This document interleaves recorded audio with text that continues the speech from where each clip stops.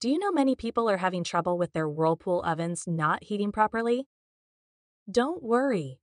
In this video, we'll show you how you do this. Let's start. Step 1. Check power.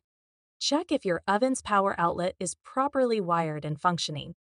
Test another appliance to ensure the outlet is working. Step 2. Set controls. Verify the oven's electronic controls are correctly set. Review the display settings and ensure everything is configured properly. Step 3. Open gas valve. Ensure that the gas shutoff valve is open. A closed valve will prevent the oven from heating. Step 4. Inspect flames. Examine the oven burner flames. They should be even and blue. Uneven, yellow flames indicate a need for adjustment. Step 5. Seek help. If everything seems fine but the oven still won't heat, it points to a deeper issue potentially requiring professional assistance. Now, you should be able to troubleshoot and fix your Whirlpool oven when it won't heat. Still need help?